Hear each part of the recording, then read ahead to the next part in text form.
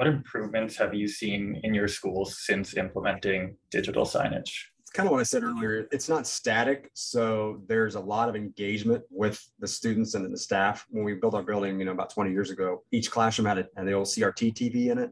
So I'm also able to push out a presentation to those classroom TVs because I can control those TVs remotely. So I have a small presentation that I put on to every classroom. We have a lot of pictures that the staff takes of our students doing activities, like if it's a science experiment or something in gym class. On the classroom televisions, I just push those pictures out and it just rolls throughout the day. The students in other parts of the building see what has taken place in other classrooms. Teachers, same way, they can see what so-and-so teacher has done. Also, that is also pushed on our website. It's a way to keep everybody informed throughout the building.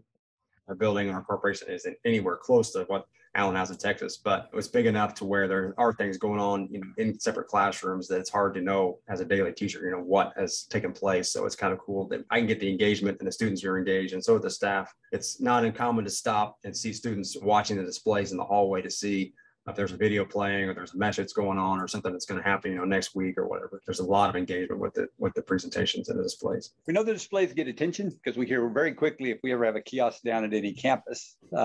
Campuses report sense of community, shared experience, being able to share sports teams, activities and things, get the school spirit up, ready for pep rallies, etc., events on campus, whether there's a book fair in the library, the club activities, all of that is shared instantly and everyone has the exposure to it. The biggest advantage, I guess, of our high school campuses for sure was adding them to the cafeterias where you have a captive audience and here's the information playing on all four walls. They can't not see the digital signage. So it's been a real great way to keep the community spirit alive in each of the campuses.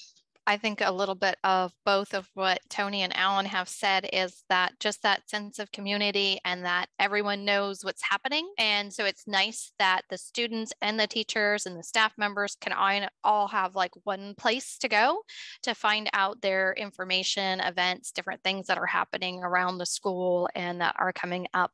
And our PTA has been able to kind of add in some of their things that they're having as well. So it's kind of a combination of like the whole community within that. Our biggest thing that we've seen is the students' confidence level. Like Tony said, those kids feel like superstars. We had 2 students who had to be retained and then they repeating that grade. But by being able to be a participant in the Rise Vision for our morning show, their confidence level has maintained and it's really helped to boost them and kind of given that personal drive to keep striving for success.